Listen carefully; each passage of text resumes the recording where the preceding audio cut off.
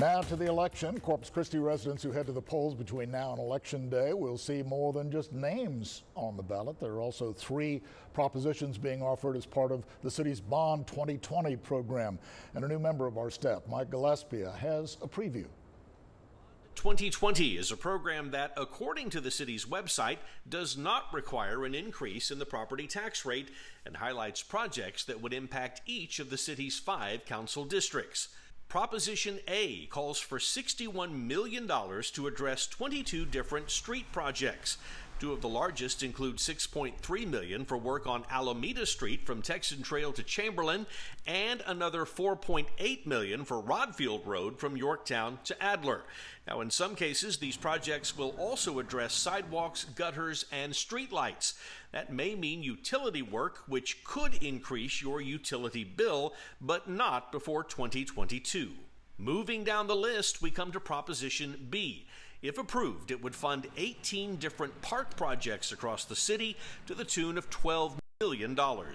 That means 3 to 4 parks in each district will have the playground equipment replaced and shade structures installed at a cost of about $250,000 per park. The exception is in District 3, where Salinas Park is already slated to receive $1 million in grant funding for park improvements.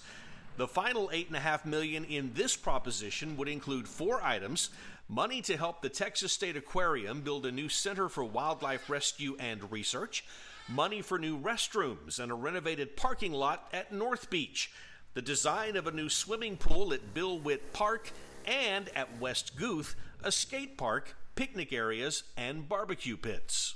And finally, Proposition C, 2 items here under the heading of public safety. In the first, city leaders would like to acquire land and design a replacement for Fire Station number 3. Now, that's the one on Morgan Street, a facility which they agree is antiquated.